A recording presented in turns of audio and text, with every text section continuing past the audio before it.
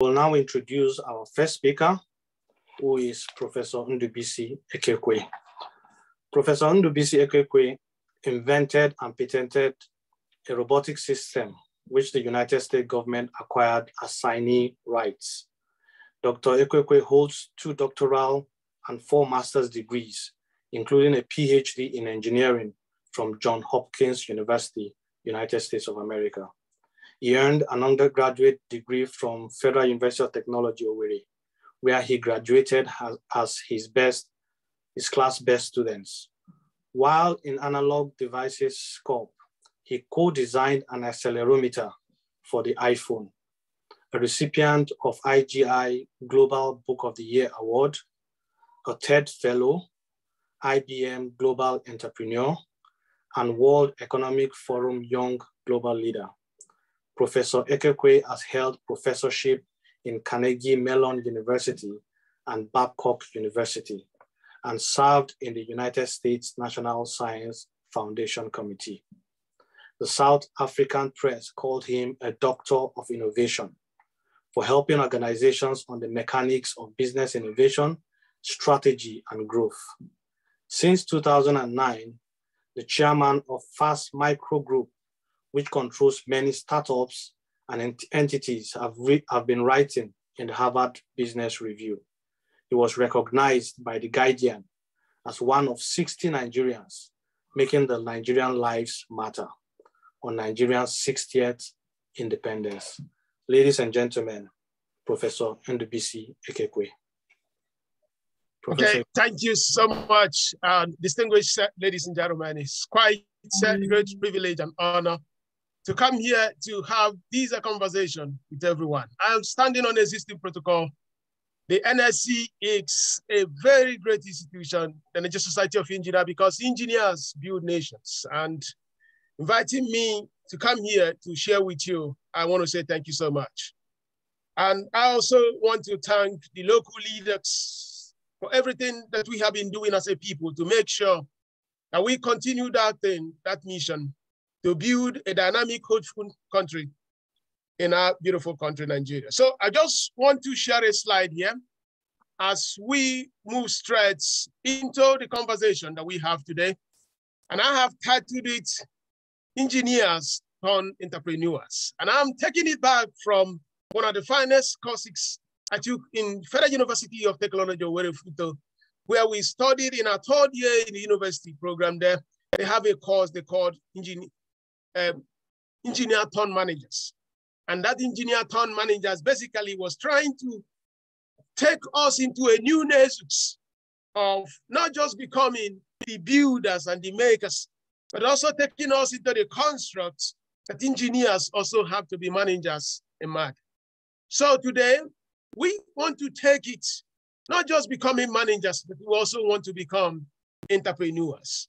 So I'll begin by showing us the world map. If you look into this beautiful map here, you see that there are many, many beautiful things.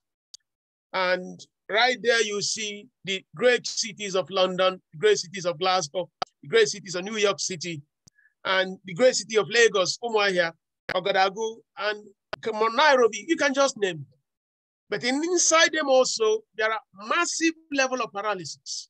These are problems that are evident in our world, the problems of lack of adequate electricity, the problem of lack of clean water, the problems that mothers are still dying when they are giving birth to very beautiful babies. So the world is full of challenges. The world is full of frictions. And the question here becomes, how do we overcome those frictions? And how do we solve them? How do we fix them? It turns out that one of the mechanics of fixing those frictions or the challenges that we have in the world has to go through the part of market system. The part of market system is basically saying here that a group of people, they see problems, but they also come up with solutions that can actually go and attack those problems. And when they do that, they overcome the frictions in our communities, and the society also rewards them, because in the process of solving those problems, they also do good to society and also do good to themselves. That is the whole construct of entrepreneurial capitalism. The construct that problems in society are opportunities, and those who can create products and services to overcome them are going to become really, really successful, at least within the financial space. So I will take you back to the history financially of the world over the last 2,000 years. You can see that empires come, empires disappear. At the time, the richest nations in the world, they were from Asia. There was a time the largest economy in the world was dominated by India, dominated by China, and then it came the time the Europeans took over. Today, America is the dominant global economy. So what is happening here is that across these centuries, countries were developing, deploying capabilities and market system that made it possible for them to solve problems at scale at a way that other countries cannot do. And when they have those capacities to solve those problems at scale, they also accumulate a lot of value for themselves. When you go into a community, and that community is made up of doers, people that are not just writing articles, talking about challenges they're having, but they are people that believe that they can go in and go and attack that problem through their own ideas and ingenuities. You realize one thing, they get things done and those societies actually improve. So the world has been in a state of flux. And over the last 10 centuries, China dominated at least 6 of those centuries. Because towards the late 19th century, America took over and America ruled the 20th century. But the American century is nothing but a century of entrepreneurs. And those entrepreneurs, many of them are engineers. They were the pioneers in markets by helping us to build new domains and market systems that have never happened before. The space, the aeronautics, the microelectronics. If you go through their history, you see that until engineers can build, until engineers can lead, nations cannot rise. Go back many centuries ago, during the great time and the great debate of the Greek philosophers, they were trying to understand the elemental constructs of the universe.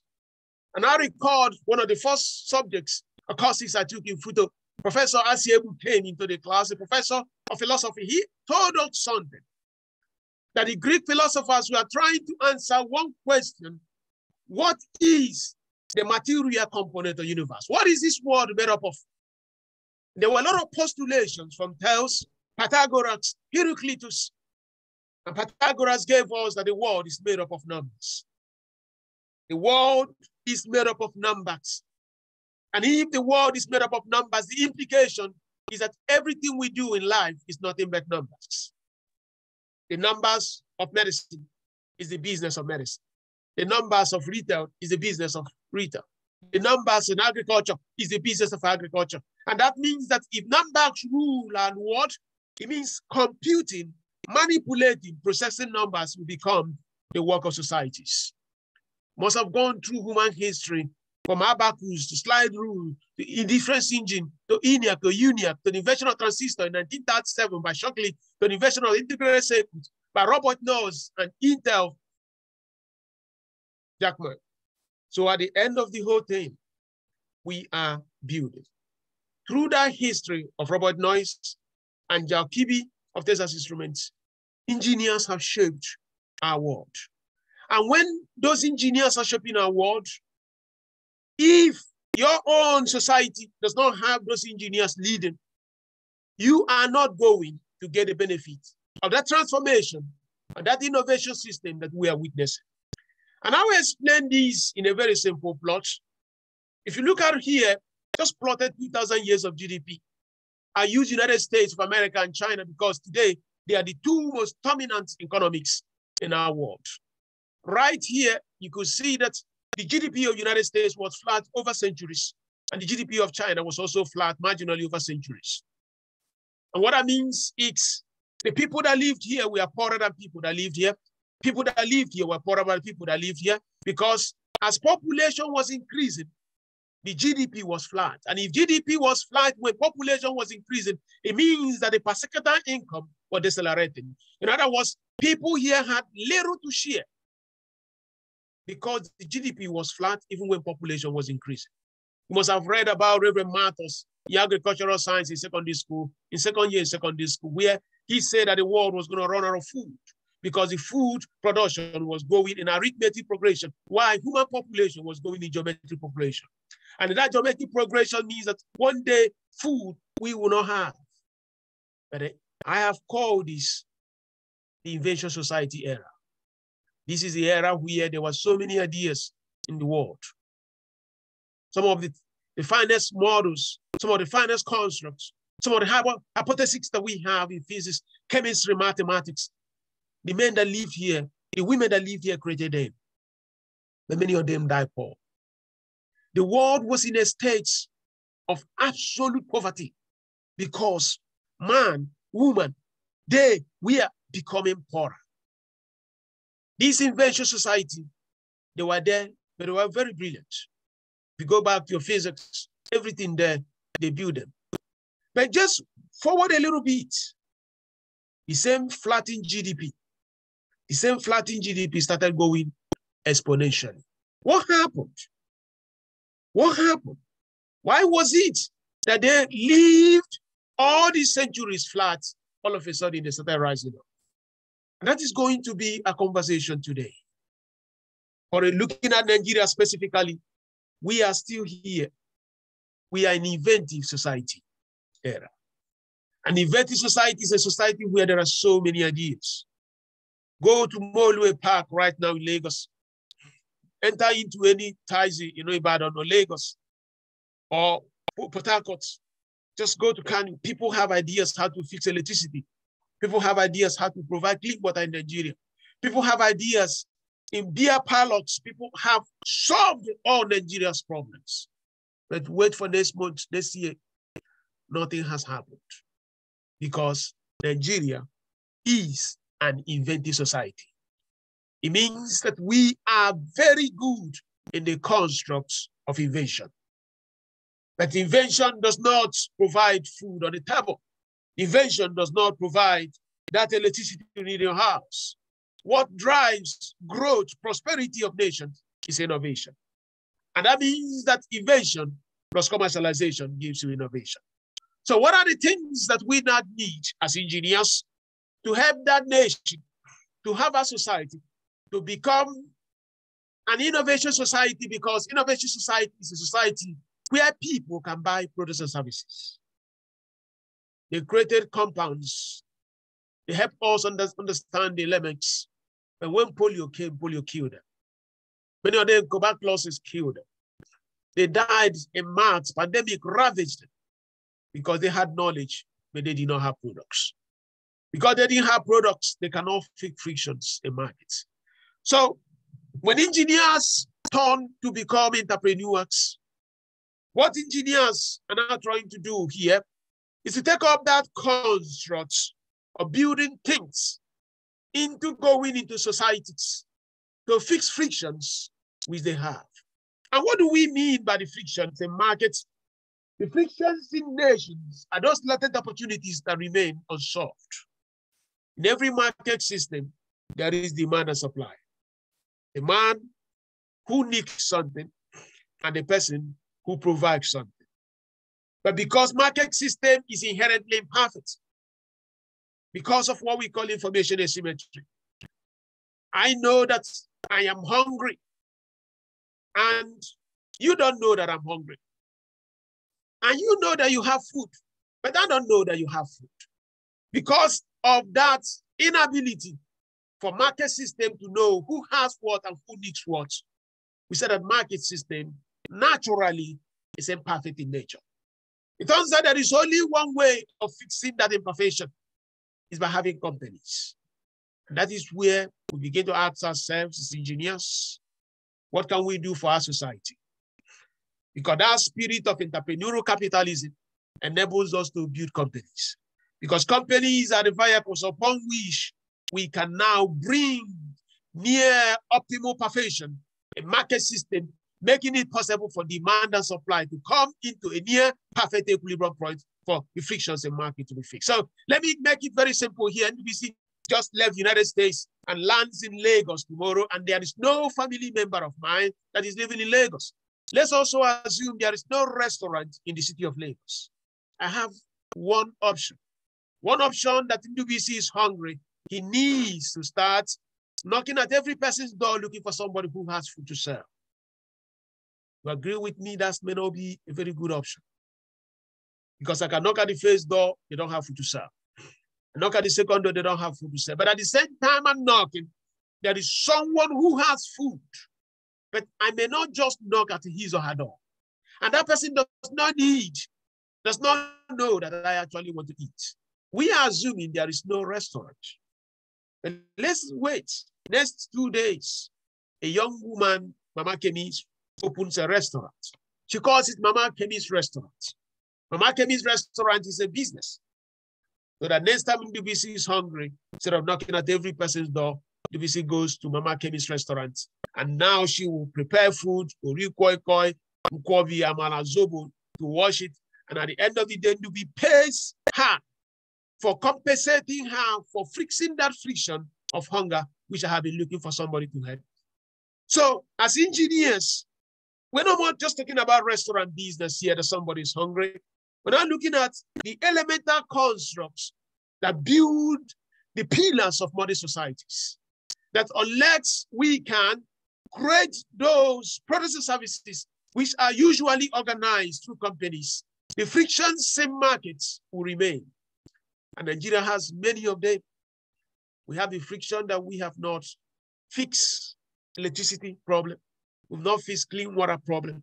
We've not given our mothers and sisters the opportunity they can walk into hospital.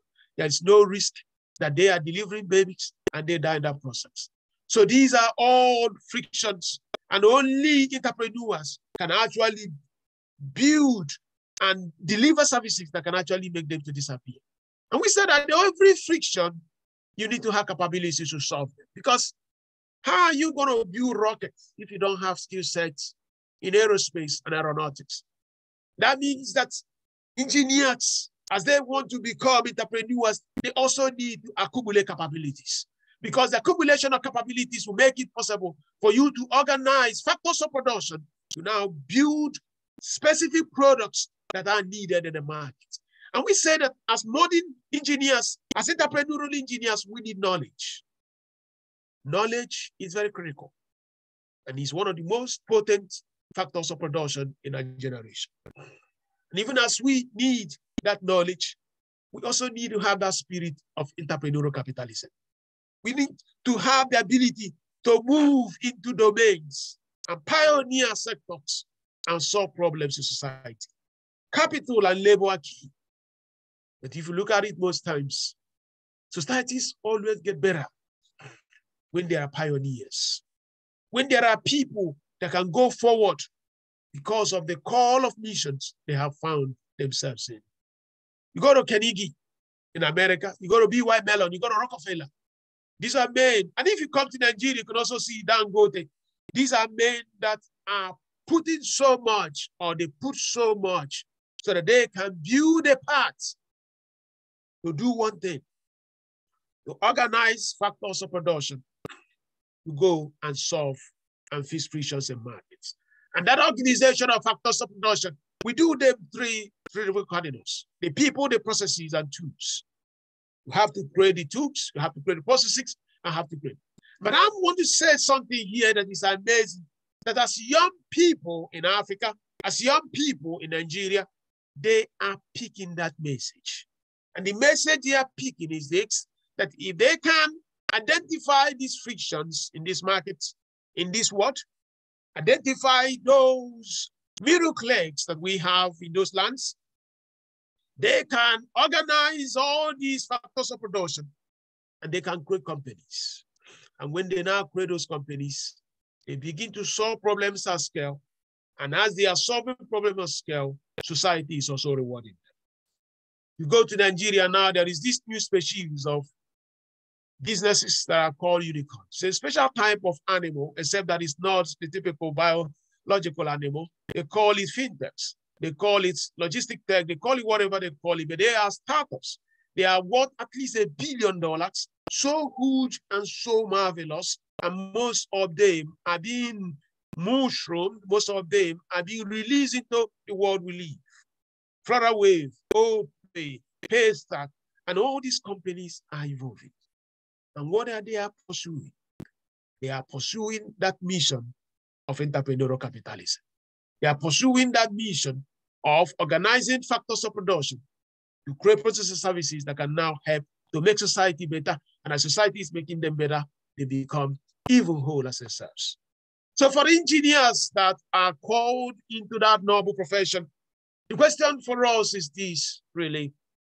What can we do to restore the dignity of man and woman, just like the University of Nigeria and Soka put it in their mission to restore the dignity of. And if you look at that mission, one thing that is evident here is this: until we can provide clean water, basic medical care, it means that technically we have not fulfilled our mission. You know, I studied in the Johns Hopkins University, where everything you are doing in that school was really about medicine. You see a professor of mathematics in the under modeling of bone marrow. What this man has been doing for the last 45 years is using mathematical equations to describe the bones in human systems. You see here, people that are specializing in linguistics on communicating medical stuff. If you look at them, everything is being organized. You see engineers doing all kinds of things. But they now package them. You see that medical doctor putting on that nice white stuff. But behind that medical doctor, there are tools. Behind that medical doctor, there are processes. And most of those processes and tools are engineered by engineers. And they are provided by engineers, meaning that you empower the world through the innovations and things you create, you know, in our market. And when you empower the world, beautiful things begin to happen. And in Africa today, we are looking for those engineers. Because think about it. A continent is about $3 trillion GDP with more than 1.2 billion people. America has about 330 million people, and they have a GDP of 30 trillion. And look at Nigeria specifically, we are sub 500 billion in GDP. When, just look at our population, America is about 100 million more than us. In absolute sense of it, the lower GDP Nigeria should be, it's a 3 trillion, meaning that everything we have in that country has to be multiplied by a factor of 6. So, but if we look at it, if engineers rise in agriculture, beautiful things will happen. If engineers rise in healthcare, beautiful things will happen. And we are not just talking about engineers talking, we're talking about engineers doing what engineers do, which is translating invention society into innovation society, just like the Americans rose and saw their GDP that was flattened for centuries and did something that GDP that was flattened for centuries began to rise in an exponential way. The Chinese did the same thing and they rose. Time for Nigeria, time for African engineers to rise. Because the constellation that happened here was something that happened in America in 1791. Samuel Hopkins was given the first US patent. And when he received that first US patent, there was a transformation in that. I know that there will be a time issue, so I need to make this a little faster here. So one factor is this. We need to get into that spirit of entrepreneurial capitalism. I want to say this, gentlemen and ladies, that our ability, our capacity is we need to become those engineers that have the mindset of entrepreneurs. We need to have that mindset that this engineering core has not ended or has not been executed to the last level until we can now begin to build stuff that can actually help to create process services that can serve society. You know, in economics, they talk about the needs of customers. They have also postulated that solving the needs of customers may not really be the most important thing. Ability to also look at expectations and the perceptions of customers become a very, very critical part of the market system. When engineers look at these needs, when engineers cannot see the expectation, we become a better one. What do I mean by that? Let's assume that I'm an environmental activist in Enugu and you're giving me electricity from coal. You've met my needs, but you have not met my expectation. And let's also assume that you've met my expectation. Have you met my perception? What I'm saying here is that the 21st century engineer should understand that market systems need us to deliver the best possible we can deliver. You know, very, very soon this year, possibly there will be a new iPhone. And on that day, if you go to New York, you see your man, they will take a day out of work. Say, oh, supervisor, Apple is launching a new iPhone. I will not come to work next week. Say, what? He's taking a day out of work. And this is an hourly wage guy. If he doesn't come to work, he doesn't get paid. 4 a.m. in the morning, he leaves his house to go and queue at Best Buy in New York because he wants to buy something. Then 10 a.m., they allow him into Best Buy. He takes $1,400. That is his money he earns every 2 weeks. He gives it out, they give him an iPhone. He comes back into his house. He wires his house. He's tweeting. He's Facebooking. He's doing everything. He has the real latest iPhone. That is an engineering product. The iPhone is an engineering product. And what has happened here is that the iPhone has built perception into that product, making it possible that people do not just see this as an ordinary phone, but they have seen it as something so amazing and so cool. The question for you, as you are an engineer that wants to turn to become an entrepreneur, do you have that level? Do you have that capacity not to be meeting the needs, expectations of customers, but to can actually meet them at the level of perception? The greatest companies in the world are companies that can move beyond and move into that level of perception. I say that you have to turn those consumers into customers and turn those customers into fans. When customers become fans, beautiful things happen in companies. In my business, the Kida Capital, we've invested in dozens of startups around the world. And one thing that we have noted, that when you see entrepreneurs who are visionaries that can anticipate, not even what focus groups tell them or what surveys tell them, but they can anticipate and imagine a future unborn. They want to build and create products for that future. You see great things. There are a group of 2 young men in Lagos, Olamide, Michael, I think Kabiru, 3 of them. They started a company called Touch and Pay. I called vividly 3 years ago. I visited their office. They were still having about 1,000 users. But when I got into the office, I said, guys, hey, this is really cool. 1,000 users processing about $10,000 a month. Say, guys, you have something really amazing. That business today is a company that powers car in Lagos State. But within 3 years, it has moved from 1,000 users to 3 million users. It processes so much money today that most banks in Nigeria will be very jealous. But these guys build this thing. Their payment system is not connected to MasterCard, it's not connected to Visa. It doesn't have any networks down. Their system runs 99.99% reliability.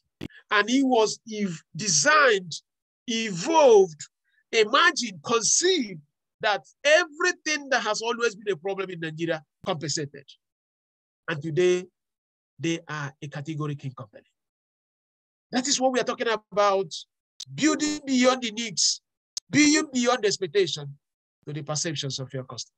And when Lagos State came, they had the best product. Kano State government came, they had the best product. Senegalese government, Sierra Leone government. So what am I saying here? Becoming an entrepreneur is not a vacation job. It's a call to mission. And getting that call to mission requires building things what I call the new basis of competition. I don't want to go into too much business element terminologies here, but we just have to find a mechanism that we build things that differentiate. So, gentlemen and ladies, I want to close by saying something today, that as you look down on that beautiful land we have called Nigeria, if you look from the east to the west, the north and the south, look at the boys and girls, men and women, the old and the young, they are waiting for the engineers to do their job. And that means that we need to give them producer services and move beyond this whole talking thing and begin to come up into the market, that we can bring that restoration and service the dignity of man and woman, just like University of Nigeria Soka articulated many, many decades ago. Thank you so much, gentlemen and ladies, for inviting me to your program. Thank you.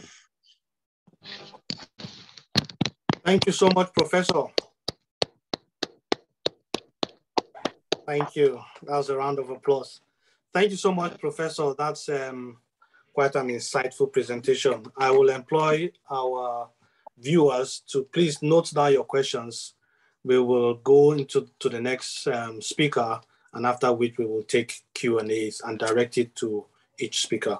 So I call on Ohemu Godwin Pius to please introduce our next speaker, Engineer George Okoroma. All right, ladies and gentlemen, good evening, good afternoon, good morning, depending on the time zone that you are in. My name is Ohemu Godwin Pius. I'm a public speaker and a tech support executive.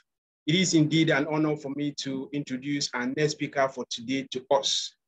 Our next speaker for today is the immediate past president of the Association for Consulting Engineering in Nigeria, ACEN. He graduated as a civil engineer in 1981 from the Paul Sabatier University, Toulouse, France. He holds a Master of Science degree in project management from the University of Roehampton, United Kingdom, and he sits at the helm of affairs at Gambetta Group Limited, a group of companies with major professional interests in engineering and technical consulting services, oil and gas EPIC projects, transport and logistics, information technology, hospitality, contract staff management and manpower development, and real estate.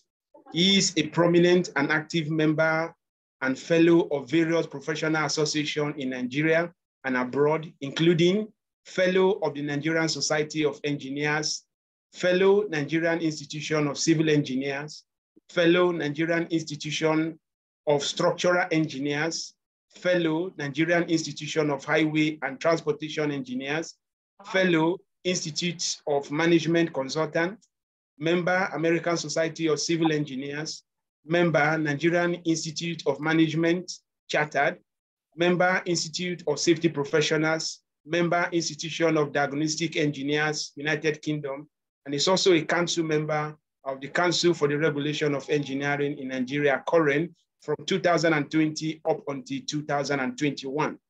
Our next speaker for today has contributed immensely to the growth and advancement of the engineering profession in Nigeria and abroad. In the area of service to the profession, he was the pioneer chairman, Nigerian Society of Engineers, Omoku brand, from 2012 up until 2015. He was council member for the Association of Consulting Engineering in Nigeria, ACEN, from 2009 up until 2012 and 2014 to date. He is also an executive committee member representing Nigeria in FIDIC Africa from 2017 to date, and he is also the honorary treasurer of the organization. He has visited 14 countries, presented papers at various conferences, and moderated technical sessions at FIDIC events. In 2004, our next speaker for today diversified his field of expertise and became the principal partner and chief executive officer of GAPEC Consultants Limited. Ladies and gentlemen, without further ado, join me in welcoming Engineer George Chukwulewa Okoroma, FNSC JP, as he makes his presentation. Engineer George, over to you. Thank you very much, Mr. Ohemu, for that introduction. And also thank you, my co-speaker tonight, Professor, for that wonderful presentation. Good evening, and I'll say good afternoon and possibly good morning for all our distinguished audience, depending on where you are joining us today. Of course, I've been introduced. My name is Engineer George Tukulemo Okoroma. I'm a civil engineer, and it's important to note that I pioneer chairman of NSC Omok branch. Why it's important to note, because the program tonight has to do with the Nigerian Civil Engineers, and of course, the immediate past president of the Association for Consultant Engineering in Nigeria. I have also served in the current council. It's important for us to note that COREN is the Council for Regulation of Engineering in Nigeria, and ACEN is the Association for Consultant Engineering in Nigeria.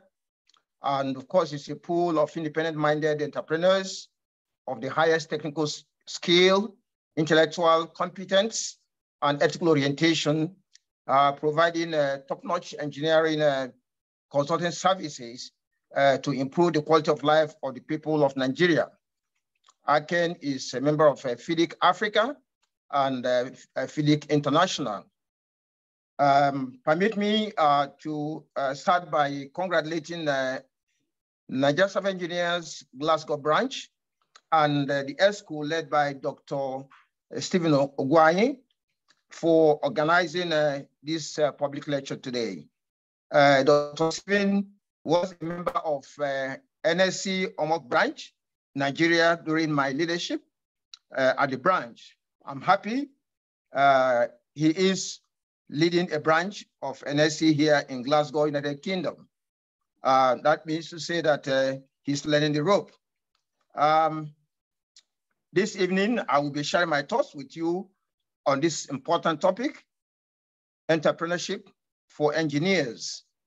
And my discussion or conversation will go in this way: the engineer and role in society, the entrepreneur and entrepreneurship, the engineer and entrepreneurship relationship, tools and techniques for entrepreneurship survival, and we'll just take a short case study, and I will close. It's important that we know who is an engineer. An engineer is one who has studied engineering from a recognized higher institution of learning, duly registered and certified or licensed to practice in his or her area of competence by an engineering regulatory body of his or her country or region of residence. It's very important to note that. Engineers, of course, we all know, has also been highlighted by the first speaker. Engineers are trained in various fields: civil, mechanical, electrical, agricultural, aeronautical, information technology, etc. And of course, engineering is the practical application of knowledge of mathematics and sciences to profiling of solutions to humanity's physical problems and challenges, thus resulting in the well-being of society. Engineering is for me, the greatest tool for human and national development. As a matter of fact, engineering is development. No development can take place without engineering. And this assertion is confirmed by Herbert Hoover, the 31st president of America, 1929 to 1933. In his memoir, he noted that engineering is a great profession. And he stated, and I quote, "There is this satisfaction of watching a figment of imagination emerge through the aid of science to a plan on paper. Then it moves to realization in stone or metal or energy. Then it brings jobs and homes to men. Then it elevates the standard of living and adds to the comfort of life." That is the engineer's highest privilege. And it's important that we note that engineers are solution providers and ensuring that the standard of living of humanity gets better and better every day. Engineers, therefore, are solution seekers to society's varied and unending demand for infrastructure aimed at meeting the needs for food, clothing, shelter, medicine, industrial development, and environmental challenges. These also have been mentioned by the first speaker. I would like us to know who is an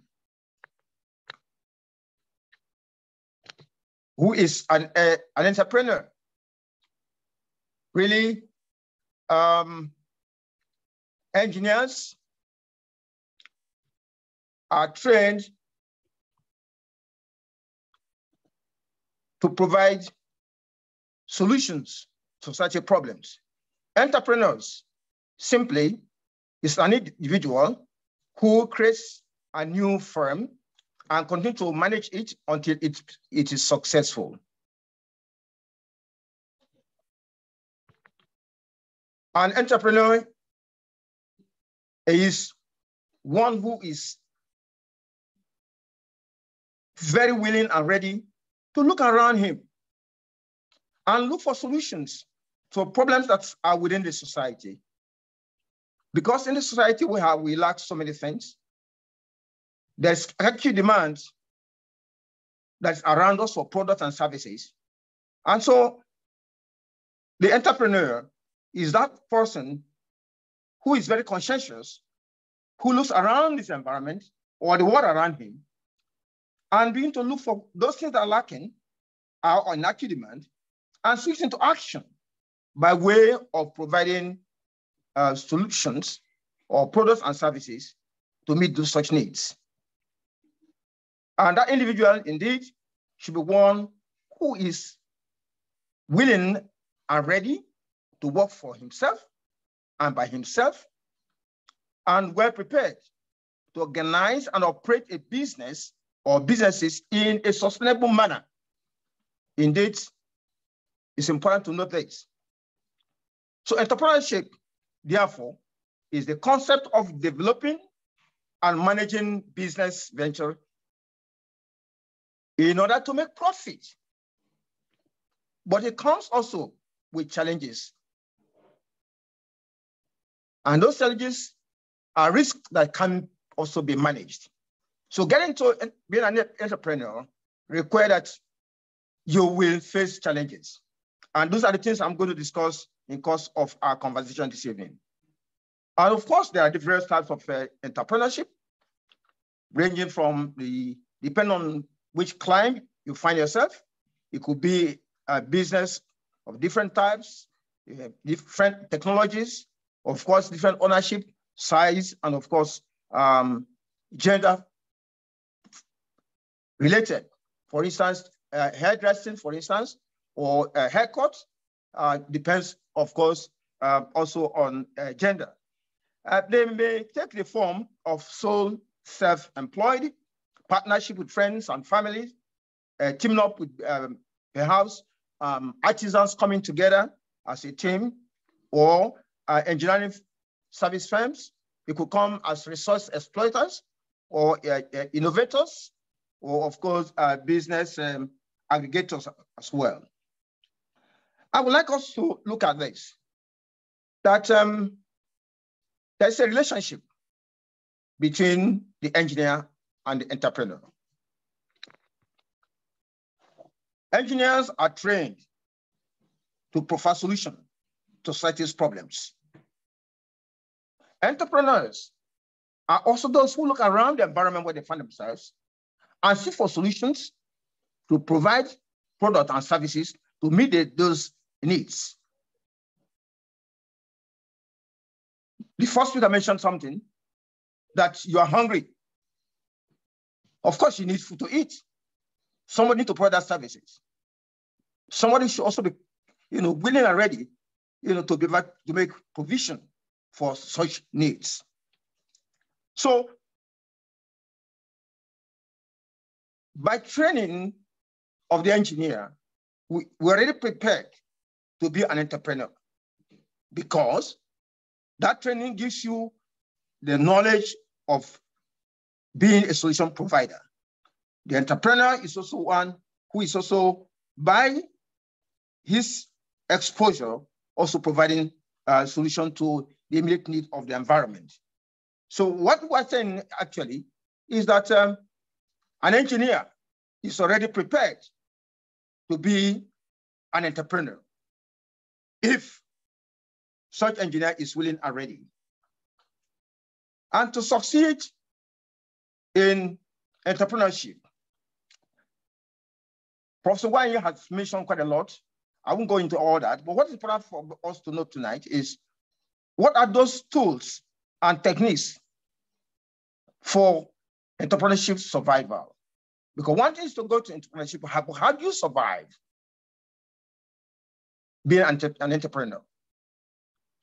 Critical is that you need to acquire knowledge, you need skills, and of course, you need competencies. Obviously, you cannot go into being an entrepreneur if you don't have the knowledge that you need for such business venture. Of course, if you don't have the skills, you cannot also be able to do that. And of course, you need competencies as well. And we're talking about knowledge acquired from the university, and also knowledge acquired from the workplace. The hard skills, we also have what we call the soft skills. The hard skills are those things that we learn from the university. The soft skills are those ones, perhaps some, of course, are also learned in the university, because currently, current Council for Regulatory Engineering is in the process. Of course, I mean, they are advocating that very strongly. They are going back to the university to say, we want to have what we call outcome-based education. What it means is that we want to catch the young engineers, from the university, even as they are moving into the university, we index them and then follow them through the university, make sure that they have education that is tailored towards the industry. And so they need to have those, not only the technical skills, but also the soft skills alongside, so that when they are coming out from the university, they're already ready for the market. So then, of course, the soft skills are those skills that has to do with human resources skills, communication skills, leadership skills, teamwork skills, ethical skills, interpersonal relationship skills, time management skills, and critical thinking skills. And of course, those skills are acquired, some through the tertiary institutions, but more when we are out of the university and in the workplace. And so in the workplace, current is also very, very serious about the issue of continuing professional development. And it's important for us to know this, that when you are in the workplace, for those of us who intend to register with current as registered engineers, prior to this time, what used to happen is that you just apply, and then you are issued a license, and then you come every year to renew a license. But from now on henceforth, current is saying that we need to catch this, ensure that engineers who are in the industry or in the workplace should have an experience or show us evidence of experience over a period of 1 year. And then that comes in form of CPD points. So it's important to note this, that for us to be able to prepare ourselves to be entrepreneurs, we must have those knowledge, those skills, and those competencies to be able to function effectively and to have a successful business.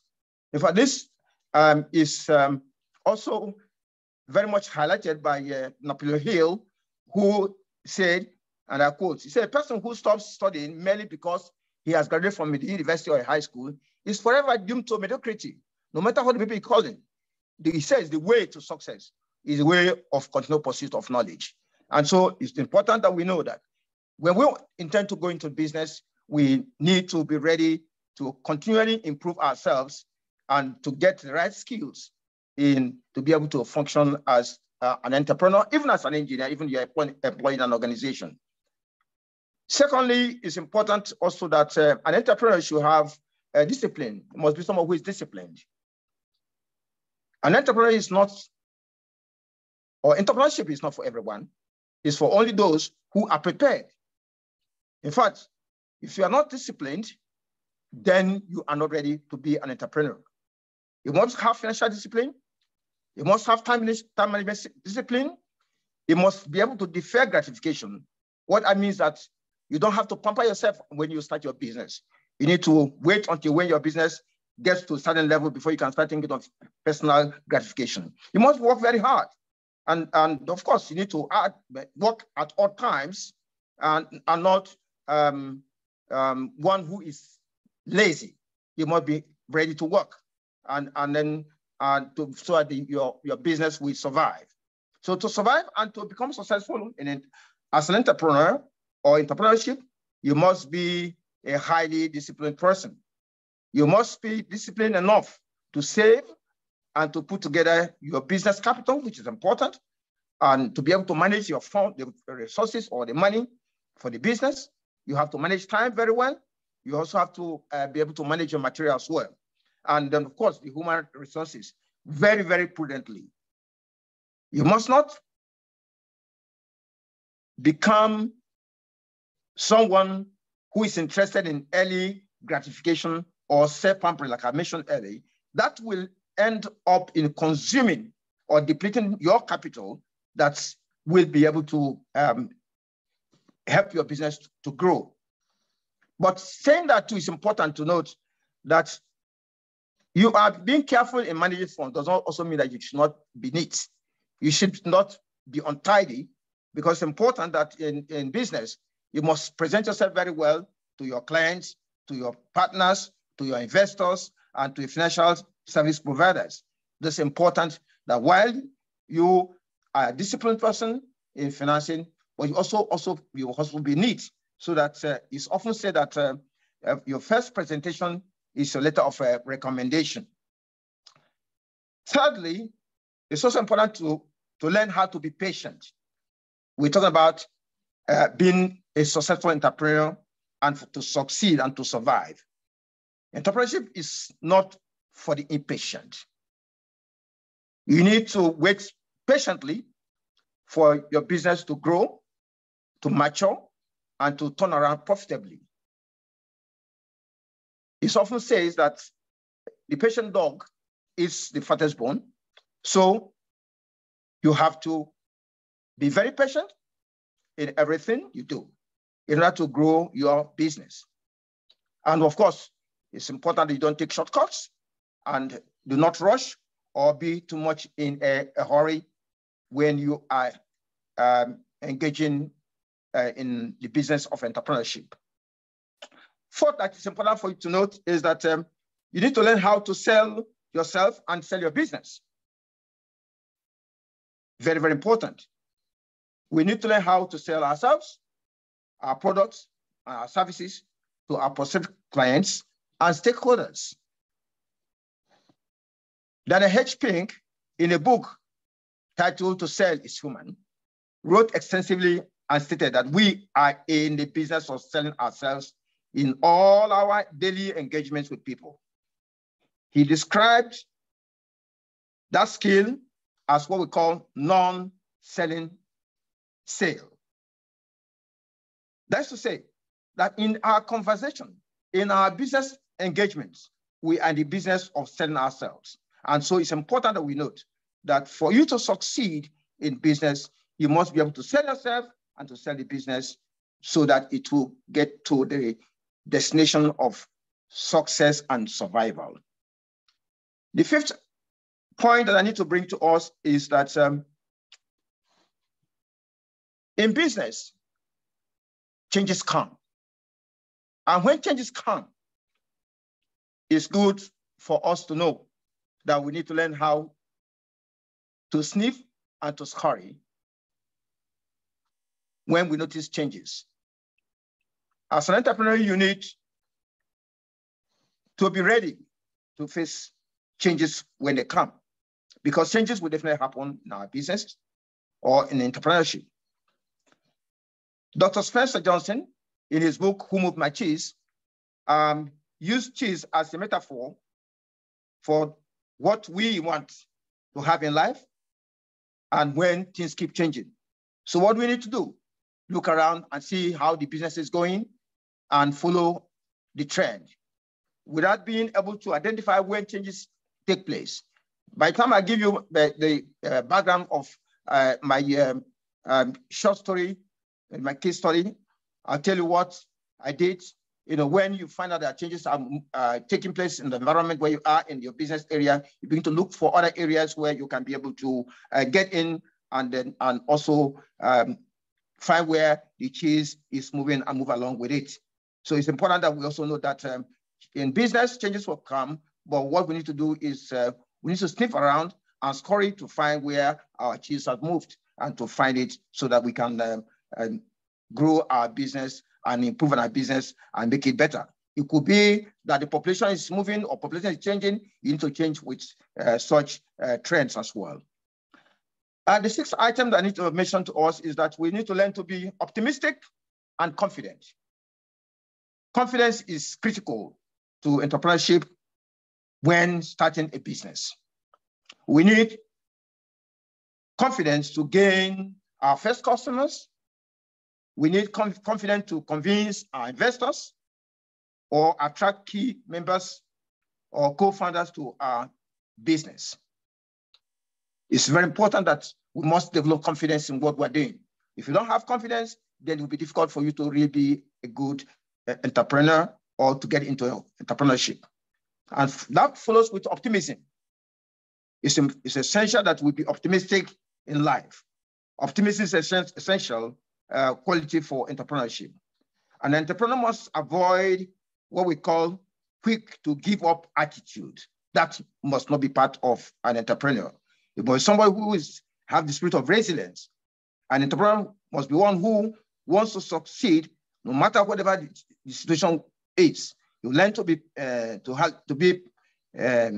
persevere and always hopeful and to be resilient in the face of challenges, or sometimes there could be challenges that can be very demotivating, and then that could make one to slack in the business.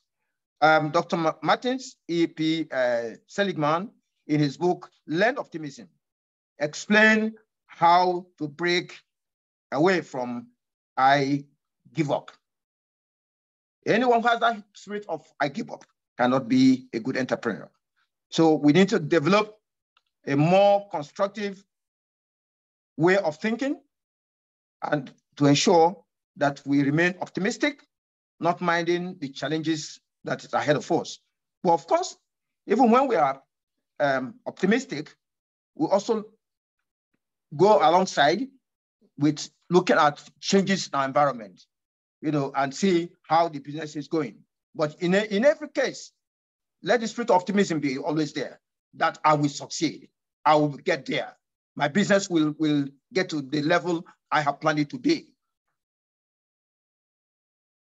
And finally, last but not the least, is that in business or entrepreneurship, we should not be arrogant.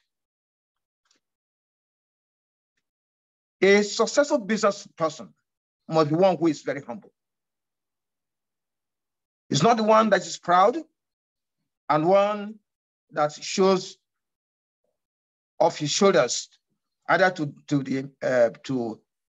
the financial persons who support the business or partners who are partners in the business. But that do happen sometimes. When we see our business growing to a level when we think that we are comfortable, then we start becoming proud. And then we don't have listening ears anymore. That is what shouldn't be as an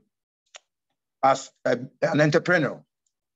So with what I have just been able to articulate this evening, all I have just done is to challenge us that there are tools and techniques that we need to succeed in entrepreneurship and to become entrepreneurs. Like I've said earlier, the engineer is already trained to be an entrepreneur, but there are basic things that you need. You need knowledge, you need skills, you need competencies, you must be a disciplined person, you must learn to be patient. Of course, you must also know how to sell yourself and sell your business. You must learn how to sniff and scurry when there are changes. Of course, you must also learn to be confident and optimistic, and of course, not be arrogant. I would like to just share my experience with you. For those of you who are because most of you who are online are calling from within Europe and maybe America and other parts of the world. I have been privileged to be a student in this Western world, precisely in France. And imagine what that means, coming from an English-speaking country and find myself in a French-speaking nation. It was quite challenging, but I went through the crucibles of education there. And of course, getting back home, then of course, things were perhaps not as much as things are today. There were a lot of promises back home then. Of course, after my youth service, I worked a while with a firm to be able to gather this kind of knowledge I've just been able to mention to you, acquiring those hard skills and the soft skills and those competencies. And it got to the point I have to tell myself, I need to be an entrepreneur. And of course, I ventured out, started with a construction firm, and I took up any job that came my way. First, I can tell you as an engineer, the first job I did was building a small generator house. That looks quite mean, for maybe an engineer, from who studied abroad. The second job was to do a drainage that has to do with drainage in Port Harcourt. Of course, every day some person saw me in the drain doing some work there, and I recall very well. It was a funny experience. And some ladies who are coming back from the market, who knows me, they say, that's the young man we inside that came from France. He's inside the gutter. He's doing gutter work, that kind of a thing. Imagine that kind of feeling. But that was the pride. For me, it was a pride for me to work, even in the drain at that time. But the point is that I was running my own company, and so that's how I started in construction. Of course, working with some multinational firms. Of course, looking around, I could perceive there are other, services that could be rendered to these, IOCs. While doing the construction work, I found out that sometimes they have need for vehicles for logistics, moving up their materials. Of course, I had to, venture into it.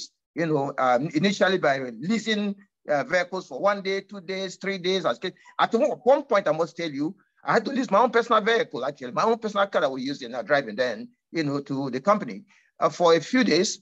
And before I knew it, it took, they took it for like 3, 4, 5 months. And at the end of 6 months or thereabout, I almost recovered the cost of the vehicle. So that's what I mean is looking around and sniffing and looking for where there's opportunities, and from there, of course, while working with them, I also noticed that, they need some human resources services that had to do with graduate engineers who would work in their facilities. Of course, I told them I couldn't handle them, do some training for them as well, and hire them out to the organization. And then we got into that as well, and gradually, I also saw there was some deficiencies in the way they were managing their projects. Some of the projects were actually not designed, and properly supervised. And I told him, of course, I have what it takes to be able to help them to, make some designs and supervise some projects. So what, in essence, I'm trying to tell you is that when you find yourself in the business community or as an entrepreneur, what you need to do is look around, sniff around, ask, what kind of services can I provide for the organizations around me or government or whatever, and once you're able to identify, such services, go for it. And then you never can tell, sell yourself. And then, of course, you can only do that when you have what it takes to do, to render such services. So, I don't want to take you for too long to tell too much about my history, but what's important thing is there is that I encourage those of us who are here, in Glasgow and, and cities around the United Kingdom who are members of the Nigerian Society of Engineers, there are opportunities there. Be a member of NSC, register with Coren, and of course, gain the necessary skills and competencies. And the opportunities are both here and over and at home as well. So anywhere you find yourself, there is the opportunity for you to identify, those entrepreneurship opportunities and go for it. And I can show you once you're willing and ready. Like I said earlier, entrepreneurship is not for everyone. There are those who may not be able to do that. But those who are willing to go in for it, and I encourage any engineer, because by your training, you are already trained as an entrepreneur. There are many things that I would love to say, on this topic, but I want to stop here today. To succeed as an entrepreneur, you need knowledge, you need vision, you need work ethics, you need to be focused, you need to be consistent, and there must be commitment and dedication. And once you have all this, I can assure you that success is on your way. And I want to say good luck to our brothers and friends who are listening to us today, that the sky is your limit. Go for it, and you'll be a good entrepreneur, and you'll have a good entrepreneurship experience. Thank you. Thank you very much, Engineer George Chukwulewa Okoroma, for that excellent presentation. Ladies and gentlemen, if you have questions that you would like to ask, there'll be time for Q&A, and I would like to hand over the microphone to my co-moderator, Engineer Ikechukwu Monde, to continue with the proceeding. Thank you so much, and we have a fruitful deliberation. Okay. Yeah, thank you very much, everyone, for joining this lecture series. Thank you, the presenter, Professor Ndubisi and Engineer George. Wow, you've really dissolved and diluted the subjects today. We really appreciate. I got quite some very good information that I need to work on for myself, accumulate knowledge and capability if you really want to be a good entrepreneur. That's good. And one of the reference comment I can quote is that no development can take place without engineers. So this is to encourage us as engineers that we have to start thinking not just technical, but also gaining those soft skills, to be a good entrepreneur. So I'm this technical secretary one for NSC Glasgow branch. I'll be anchoring the question and answer series.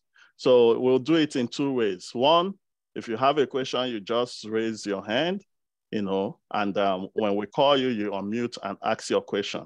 Or you can also drop your comments or questions in the chat room, and I'll also present those ones. I see a lot of people are asking for the slides. We will discuss with the presenters, and we'll come back to you on that. But all our webinars and lecture series you can find in our YouTube channel at NSC Glasgow. So they are there. You can all follow or subscribe, and you will get both these ones for today and the previous ones we had. There are a lot of educative presentations there that will be very, very good. So let's go on so that I don't take so much of the time. The first question I want to take is from the chat room from Engineer Patrick. And his question goes like this. What can we do to restore the dignity of man and woman using knowledge acquired? And he addressed this question to Professor Ndubisi. Prof, this question is for you. Thank you so much. And thank you. So to restore the dignity of man and woman, I think the most fundamental element will be to meet the basic needs of man and woman. Interestingly, those things have to be built. Those things have to be deployed in the market. Across human history, market system or entrepreneurial capitalism has remained the most efficient paradigm to restore the dignity of man. There is no nation in the world that has actually boosted or supported its citizen without, to a large extent, industrializing. The promises of politicians, we say, are the taxes of the citizens. And that means that if we hope for us to actually bring that restoration, we actually need to figure out how we can industrialize. Of course, the industrialization does not mean just having factories. It doesn't just mean having skyscrapers. Industrialization means here taking care of basic things, not necessarily on the physical infrastructure that you find in those nations. If I go to my village, in Abia State, I can tell you that in our minds, my fellow citizens and my brethren, our elders, most of them will feel very confident. They will say, hey, a child born in Ovim in Abia State has a very great future. Because we have figured out a mechanism where the government, they don't have good teachers. I know that I have to contribute 500,000 naira every year. Because they have put me in a bigger class now. And then I go and bring in primary school teachers, secondary school teachers, and now put them in government schools. And now tell them, work with whatever the government has for you, because we want you to be ready. So you look at this community project, at the end of the day, you are trying to make sure that before that child begins to talk about his or her vision, that you have provided basic tools that will actually help that child to thrive. So changing our mindset, doing everything necessary to make sure we create opportunities for people is going to be very critical. And it's key to understand that if you go back centuries ago, when Reverend Marcus was talking about that food production was growing in arithmetic progression while human population was going in geometric progression, he was basically saying this, that dignity of man, decent meal, may not be realizable. And as he was talking about that, industrial revolution took up. And when that industrial revolution took off, what happened? In America today, when I came here, people, I used to pray a lot in Nigeria. But when I came here, I just realized that you don't have to pray a lot when you want to eat food, though, because eating food now is a problem. So you actually try not to eat food. I guess the same thing in Glasgow, because it's not a new industry how people will actually help you not to eat food. But remember in Lagos, remember in your village, food was like, wow, where is the food? So they have flipped what is a problem in most parts of the world into something else. And that is that restoration, abundance, opportunity, that dreams can become true. And if you look at it in all ways, men and women have to engineer those things. And that is a call for mission for every one of us in our generation, especially when it comes to Nigeria. Thank you. Thank you very much, Prof. We have a question. Someone raised his hand. Kenichi Omeke, please, can you unmute and ask your question? Yeah, thank you very much, everyone. And thanks to the presenters for their very insightful presentations, and also for sharing their practical life experiences. My name is Kenichi Omeke. I'm from this branch. So my question is going from, theory to practical. I will hope that the presenters can share maybe some experiences on getting started. I'm glad that Engineer Okoroma already talked about how he started, but how do you get your first customer or your first client? That's one. Number two, talking about pricing. How do you know what is a fair amount to charge for your services so that you remain competitive against other providers of the same service, but also being able to make a profit so that you can sustain and grow your business? The final question I have is, if you're someone who is already employed, like Engineer Okoroma did before he became a full-time entrepreneur, how do you know when it is the right time to leave your comfort zone or a job that is bringing in monthly payment and become an entrepreneur? And, I'm asking this because when you're new in business, sometimes you may not get customers. I have a friend who just left Germany and returned to Nigeria to provide data analytics training and other kinds of services. But he's struggling with getting customers, and it's becoming very frustrating for him because he left something he's very comfortable at doing to start a new business. So these are my questions. I can also post them in the chat just to be sure. Thank you.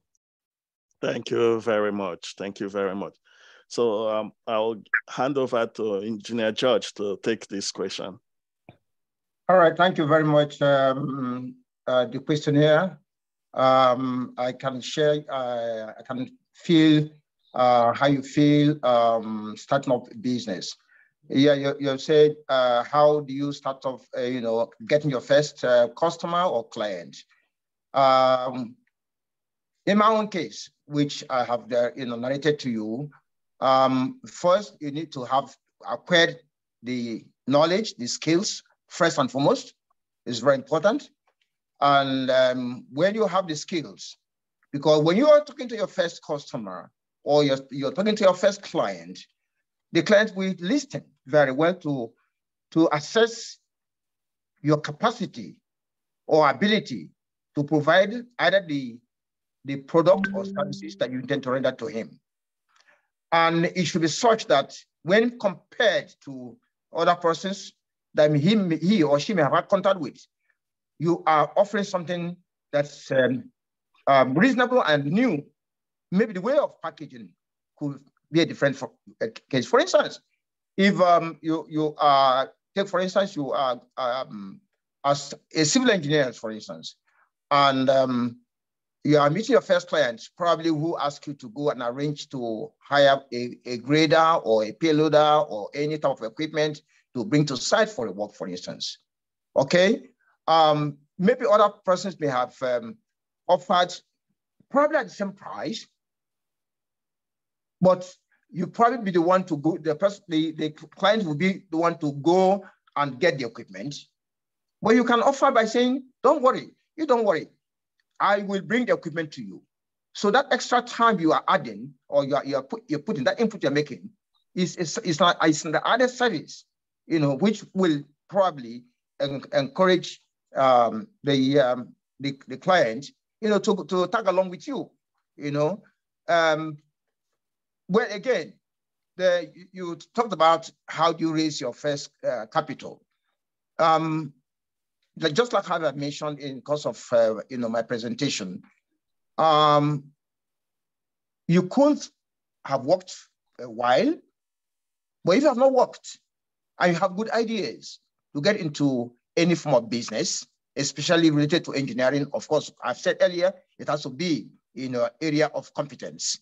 Because I can tell you I have an experience which I need to share with you. When I graduated and I came back home, a company came to me to hire me to be to work with a computer firm, ICT. I went for interview. Somebody actually recommended me for this job, and then I was supposed to lead some other engineers because they found that, okay, oh, he's a graduate from abroad, probably he has more knowledge, to be able to manage the other engineers. But in course of our conversation, I discovered that I was going to be a round peg in a square hole. So I opted out of that job. But I probably, maybe if I had probably gone with the job, I don't know what would have been the outcome. But I told the employer, I'm sorry, I would like to work with civil engineers because I better understand them and I can manage them very well. So it's important also that we don't also go to area where we are not sure that we have the competence. And then, of course, the issue of capital. You have relations, you have brothers and sisters, you have good ideas. All you need to do is sell this idea. That's why I also talk about selling. You have to sell yourself and sell your ideas to those around you. You may be surprised that this idea becomes to a friend or an investor that is interested in what you intend to go into, and you just get an approval, and then you can get into it. So that's one. Then you talk about when you are employed. I'm employed before I got into my job. Now, but while I was also employed, what did I do? Within the period of that employment, I tried to build capacity. So if you come in and you're in an organization, when do you want to opt out? When you think that you have acquired enough knowledge, skills, and competencies that you can be able to venture out there, why not? But of course, you know that, of course, going out, it's difficult to go out from your comfort zone anyway. But then, because for me, I saw a future in getting out of the comfort zone at that time, I had to opt out. But even when I opted out, it was not easy, I must tell you. It got to the point that even I almost lost the opportunity of a contract I had. But I still persisted. At a point, it was difficult. But when you go through difficult times, the future will definitely be bright.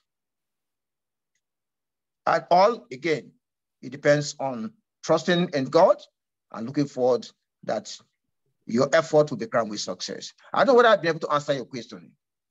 Yeah. Yes, thank you very much. I think you did justice to the question. Thank you, Engineer. Yeah, George. let me, let me come in and the one that has to do with pricing. I think that's Prof. The one engineer did not. So let me just use a post I have already written on my blog, Tekidia. Okay. So when it comes to pricing, there are really two core methods organizations use for pricing. There is what they call cost plus markup, and there is what they call value-based pricing. The cost is basically you look at the cost of production, and then you put something on top of it. Maybe the product is costing you 20,000 Naira. You say, I'm going to put 10%, 20% on it. That is a very, very primitive industrial age business model, because pricing model, because it's not a good way of looking at costing your products or also driving pricing into the market. The best is value-based pricing, because businesses are engineered or launched into the market to fix frictions which customers have. In other words, your capacity to actually deliver value to those users is actually the essence of your business model. So it's not about how much it's costing you to produce that product that should determine how much people have to pay. Rather, it's actually modeling the value that you are creating for them. And that is a better. So value-based pricing means I have used 100 Naira to create this product, but the value it is delivering to customers is 20,000 Naira. This is not about the issue of morality, ethical. There is nothing unethical, provided you are making this thing self-evident that this customer knows what he or she is paying. So, of course, as you begin to capture that great margin because of the way you are pricing, you're going to see a lot of competitors coming in, because good margins, everyone wants to also go and attack the same opportunity. But how do you really build that model? It comes back to what we call marginal cost. The most important cost element in market system is the cost of serving an additional user in a business. The additional user of a business basically says that if you can serve that additional user in a business at a cheaper cost model to the ones that you're already serving on average, it means that you can actually scale or grow that business. And that is where we get what we call unit economics. So let me explain it this way. In industrial age business, this is how the cost of your marginal cost looks like. So as product output increases, in other words, you're making more stuff, the cost per unit of making each of those marginally will drop. So a company that is producing 1,000 phones, and all of a sudden that company is now producing 10,000. You realize that as the output increases, you are going to get what? The cost per unit of that product to drop. But remember, from moving from that 1,000, 10,000 to 1 million, there is going to be a point where instead of the cost per unit dropping, the cost per unit begins to go up because you have exceeded your marginal cost point. So what is this thing telling us? It's telling us that you cannot have engineering factories in every local government if you are running a business in Nigeria. You cannot have branches of a bank in every street in Nigeria, because the more branches you have, at the beginning, it can increase your ability to grow revenue, but over a time, it begins to actually become a diminishing return. Go back to your secondary school economics, you must have been exposed to the law of diminishing return, that if you add a variable factor into a fixed factor after a period of time, that you're going to see an increase in the total output. But once you pass a certain inflation point, even as you are adding the variable factor, the total output begins to drop. They always use fertilizer and land as an illustration in those textbooks in secondary school. So you have a piece of land, one plot, you put fertilizer, the output of yam or cassava or gari, whatever it takes, will grow up. But after a time, even as you're putting more fertilizer, the output of that farmland is not yielding much. So let's look at the digital companies. These are now companies like Nairaland, Facebook, Instagram. If you look at as output increases, their marginal cost efficiency does never deteriorates. What that means is that these businesses are built to scale unbounded by geography or unconstrained by any factor. In other words, adding 1,000 users will not cause you a problem. Adding 1 billion users will not cause you a problem because there is an asymptote. You remember in mathematics, this curve is trying to touch, they never touch in the final space until they get to infinity. So that means if you are pricing a product which marginal cost is like this, you have a lot of freedom. And that freedom is captured in what we call, let me show you this one here. Just sorry, trying to teach here, but just closing it here. So you see this. So the greatest reward for a digital business, for example, is when your marginal cost begins to go near zero, even as the number of users, your revenue is increasing. So your job is to make sure that your distribution and transaction costs, both of them stay low, even as you are growing users and growing revenue. If you can do this, you become like a baobab tree that will begin to take over a forest because you can scale, build a rapidly growing business. In short, gentlemen and ladies, this is what we do in investing in all these startups. When they come with all those, their pitch deck, you analyze how efficient their marginal cost can enable them to grow. If you look at the marginal costs in a way that they cannot grow, you don't invest in them because the business model you run determines how far you can go as a business than even the effort you're putting in that business. There are businesses in this world, if you bring the smartest men and women in the world to run, no matter how much effort they put, they will not be profitable. For example, I've written extensively in Harvard that don't waste your time in B2C e-commerce in Nigeria because you're never going to be profitable. I wrote that piece in 2013. A lot of people attack it, but I have looked at the cost model, though, that underpins the e-commerce sector in Nigeria, and I cannot see how anybody can make money in the B2C market. So costing is now mathematics, and you have to understand that equation very well because it's not just a question of trying anything you want to try. You need to understand your business model so that you can position yourself in a place where you keep distribution costs low, put transaction costs low, even as users and revenue. And of course, the fees cost is fairly marginal. Thank you. Thank you, Prof, for really going deep in that cost analysis. Thank you very much as well, Prof. Yeah, yes. I've been a long-time follower on LinkedIn and been a contributor on Techidia as well. I really appreciate your efforts. Thank you. Thank you. Prof, Prof, we have 2 questions. I will take 2 questions together because time is of an essence. One is a general question from Engineer Sharp. He's asking, is the course engineering enterprise still taught in our institutions? And if not, he's also advising NSC to sponsor this with NUC. That's one. So is that course still taught in Nigerian universities? Then Engineer Simon, our secretary, asked, he started with a comment, said, if a nation must grow, its economic value engineering must be the driving footprint in which the development lies. This being said, how can the engineer entrepreneur acquire or get basic applied commercial and quality principles in engineering to ensure that he succeeds in entrepreneurship, considering reasons for cost control and breaking even against facing competitors? So more or less, how can engineers get more commercial knowledge? Because what he just showed us is something that is very, very deep, just the cost slide you showed. I think this is something you need to get an additional education or something, or an MBA to be able to grow there. So that's the questions. So we'd like you to throw a little more light, how engineers can really get commercial skills, and also how this can also go into our educational curriculum in Nigeria as well, because it should start from there. Yeah, actually, thank you so much. And I would say largely that our curriculum is actually good. The problem is that we never get to the end.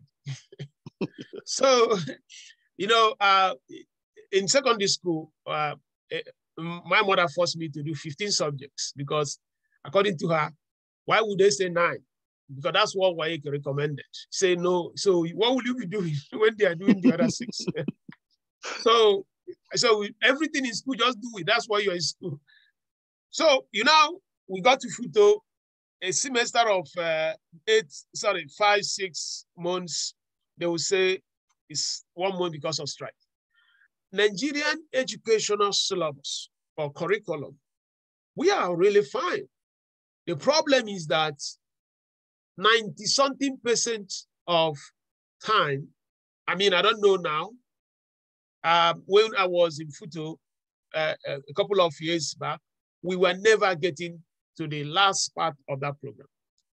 So if you take this course, engineering economy, most universities in the University of Technology structure like FUTA, FUTMINA, FUTIOLA, FUTO, and Abu Bakr Tafawa Balewa University, they always teach that course in their 3rd year.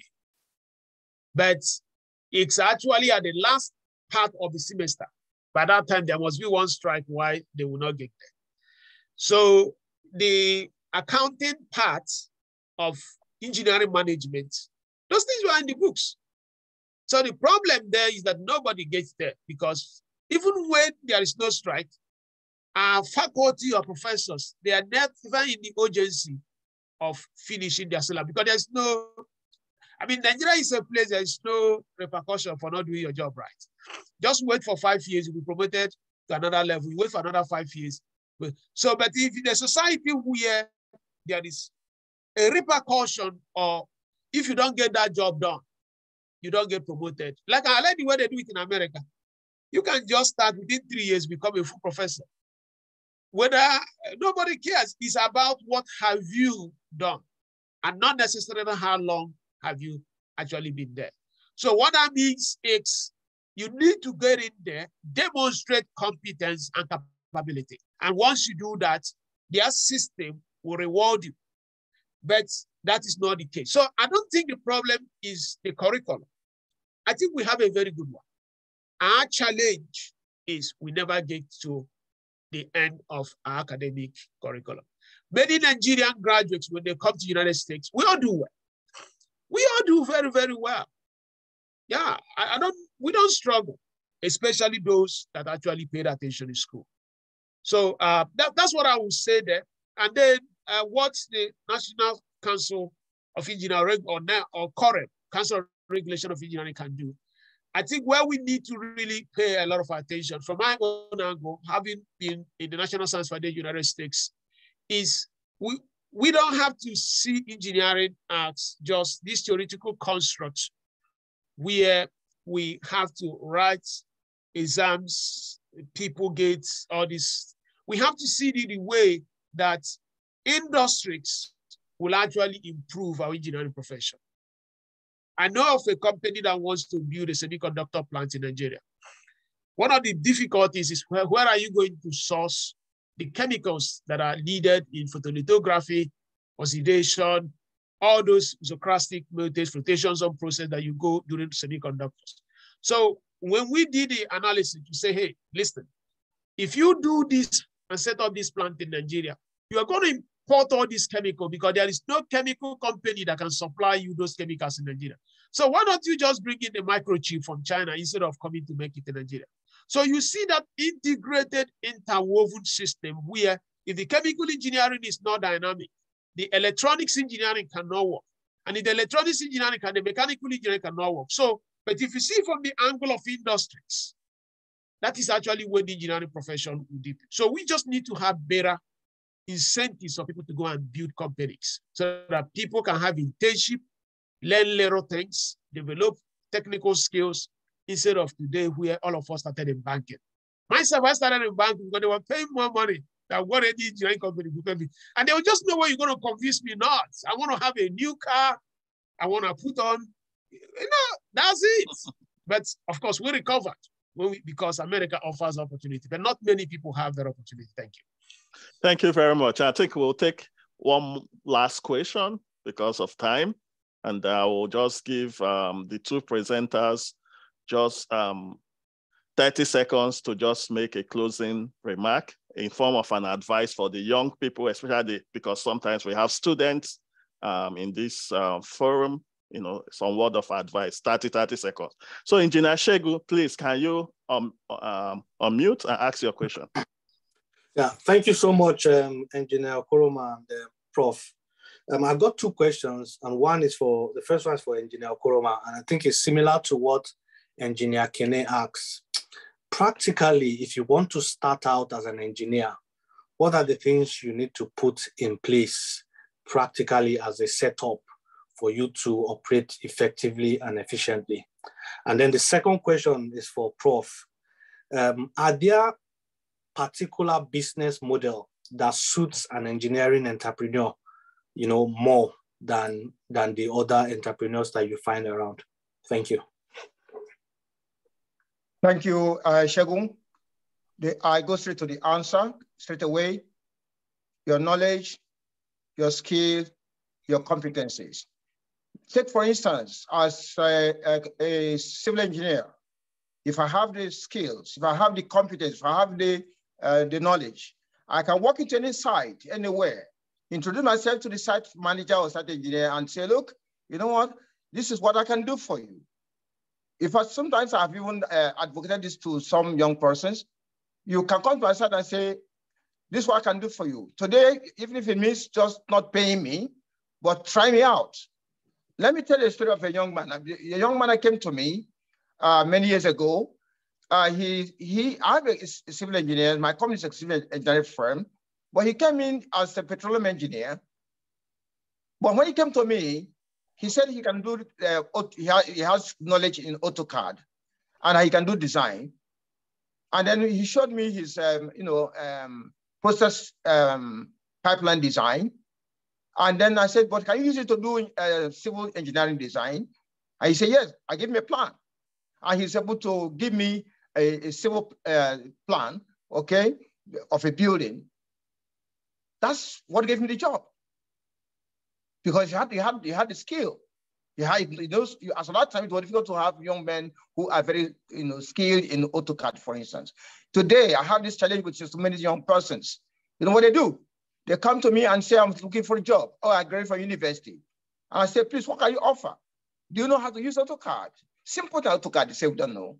So which software do you know? I don't have any idea. So you are not even armed yourself with a software that can help you to even access the industry. How do you render service to people? So it's important that you have your knowledge and skills and competencies, and you can be willing to offer it there. People are looking for those who have competence, those who have the skills, and those who have the knowledge. You are ready to go. Thank you. Prof, yeah, you take the second part of the question. Okay. What is the second part? So I think the engineer has basically summarized. Okay, so the second question is about business model. I think you mentioned that. Okay, on entrepreneurs. So, yeah, which one suits an engineering entrepreneur better, if there is? Yeah, so of course, in business, the most important thing in business is actually business model. And business model is that construct where you now create value in a particular business. I have a very well-received article in Harvard on that, where I wrote, are you capturing value in that particular business that you are doing? So when it comes to a business model, you're looking at the thing which actually determines the success of a business.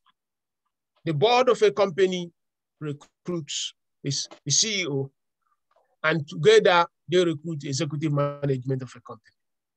And the CEO and the executive management, there is one important job they do. They commit that company into a business model.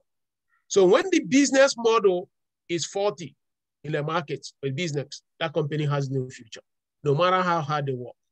That is the reason why company had changed the business model, because a new CEO has taken over and that business now begins to take over. I'll give you a practical example before I go straight into that question here.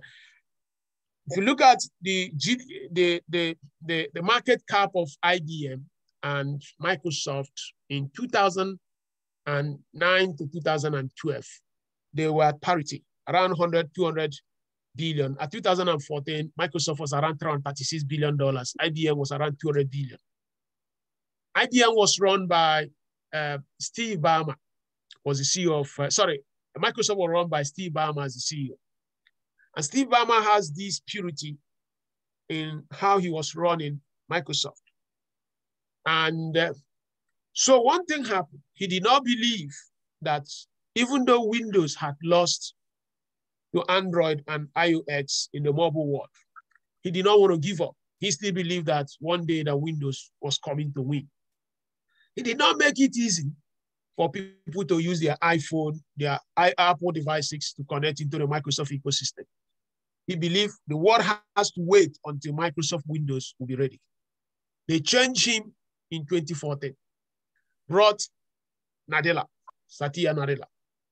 This man now changed the Microsoft business model using the same staff, using the same product.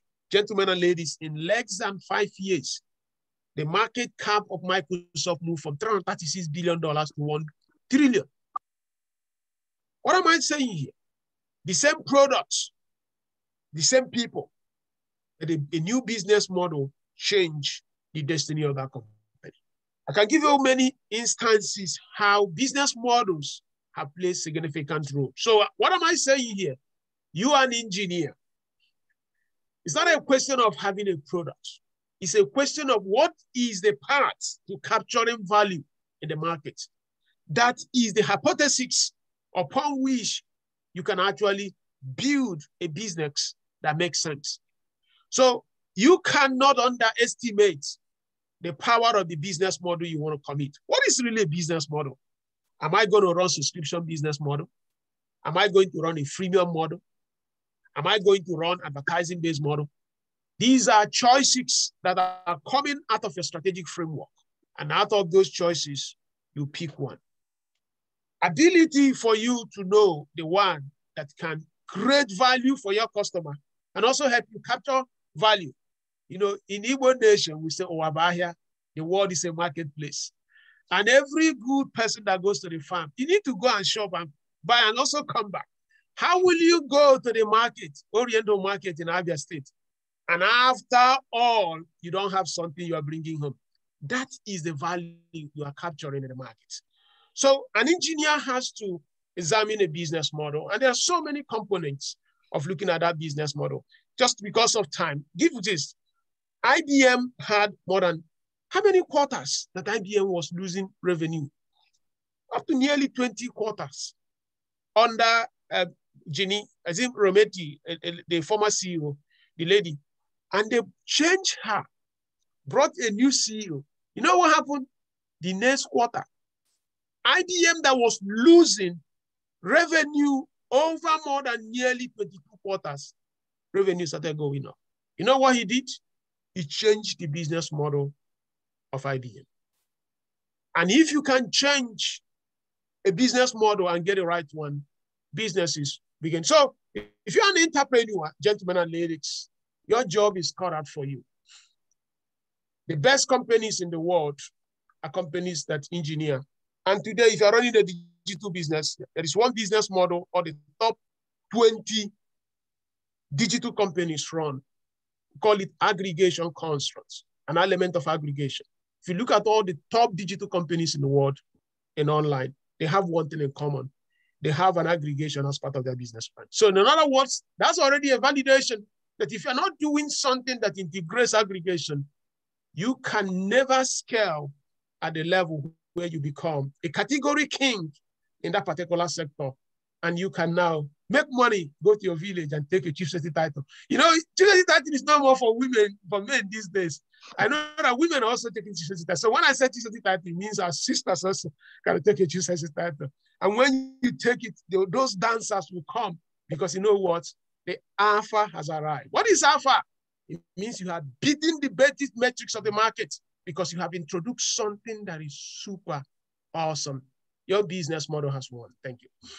Thank you very much. Thank you very much. Yes, this is the last question we're going to take. I will just give Prof and Engineer 30 seconds for a closing remark, maybe in form of advice or what you feel. So I will start with Prof. Yeah, thank you so much. It's quite a great privilege here to have me here to co-learn and share these perspectives. One thing I will say here, anywhere you are, and if you're in Glasgow, compound how much you make per hour and not working all hours. If you are making 30 pounds per hour today, ask yourself as an engineer, how can you make 70 pounds per hour? And not, if you are working 8 hours in a day, how do you work 12 hours in a day? That is for people that are not strategic. So it could mean getting certification. It could mean getting another educational qualification, but focus on how do I improve how much you make per hour instead of all the hours piled up. If you do that, you just realize that you can even retire before your 60th birthday. Thank you and good luck, everyone, for the opportunity. Thank you very much, Prof. Engineer George, please, 30 seconds, closing remark. Thank you, sir. Thank you very much. Entrepreneurship is not for everyone, but those who are ready. It's a school of hard knock with the promise of a happy ever after if we faint not. All I can say, I wish you a wonderful journey into entrepreneurship. The sky is your limit. The future is bright. There's great hope. Why not take this journey now? And we see ourselves at the end of great success. Thank you.